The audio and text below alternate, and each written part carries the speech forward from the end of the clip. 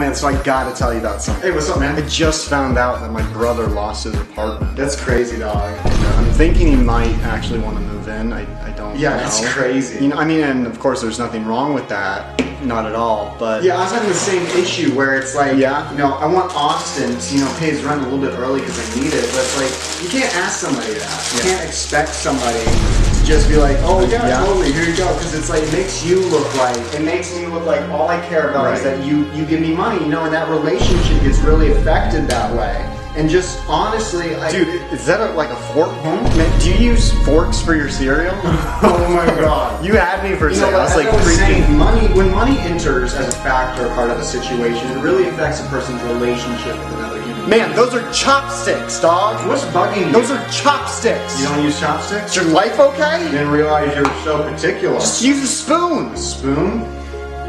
Okay. That's what people do. Well, anyways, I always think about like, what would my family do? Like, what would my mom do, right, in that situation? And it's like, we can't have this, dog. That spoon is made for pots, man. You know what, man? I'm getting tired. I don't even want it anymore. Just use a normal spoon. No, man, I tried hard to talk to you about Bro, things. I didn't mean for you to get upset. I feel like our relationship isn't going anywhere. It's not progressing. I just want to be, oh my god, I can't do it now.